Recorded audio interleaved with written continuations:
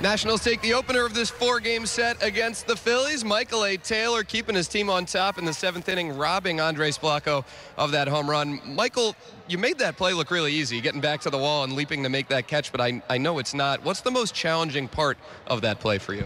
I think just knowing where the wall is right there. You know, I tried to do my best to get back there as fast as I could, so I wasn't rushing. Just get my space and give myself enough room to jump. A couple times I've jumped and hit the wall a little too soon, so I tried to just make sure I knew where the wall was right there. You told me recently that the toughest part of your transition from shortstop to the outfield was getting comfortable moving back towards the wall. How have you gone about trying to get comfortable doing that over the last few years?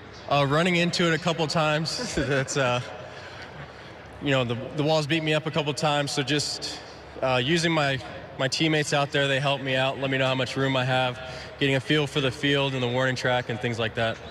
You were trying to get your offensive timing after coming back off the DL, and it seems like you've done a really nice job staying with your approach of late. What's been the key for you in your cage work and your pregame work to try and lock it in offensively? I think using the other field, hitting the ball to right field is huge for me. You know, a lot of times I want to get quick and pull the ball, so just stay on the ball, let it get deep.